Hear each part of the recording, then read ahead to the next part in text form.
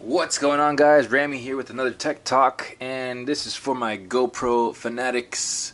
If you have a GoPro, this is something that you want to get on. It is from Fantaseal, novelty accessories collections for GoPro. Make it different. I bought some stuff from them in the past and I really liked it and enjoyed it, so I figured I'd buy some other stuff.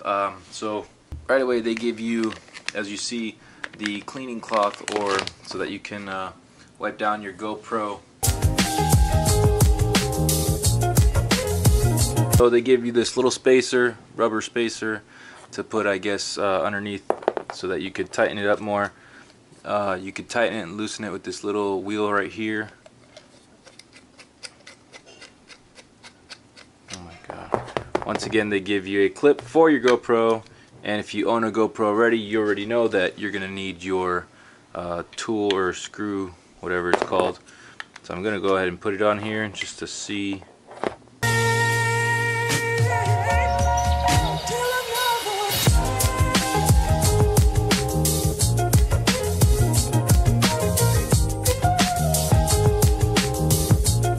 Alright, so after slipping that in, of course you get your fingerprints all over the lens of the GoPro, so this comes in handy.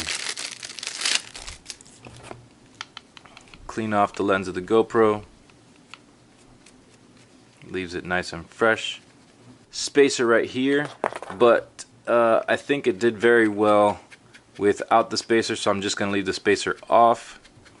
And I call this an action grip, and there's a nice little rubber mesh type deal going on there, so that it does grip and it doesn't turn as you're taking your shots. Alright, if you're clumsy, this is what you need.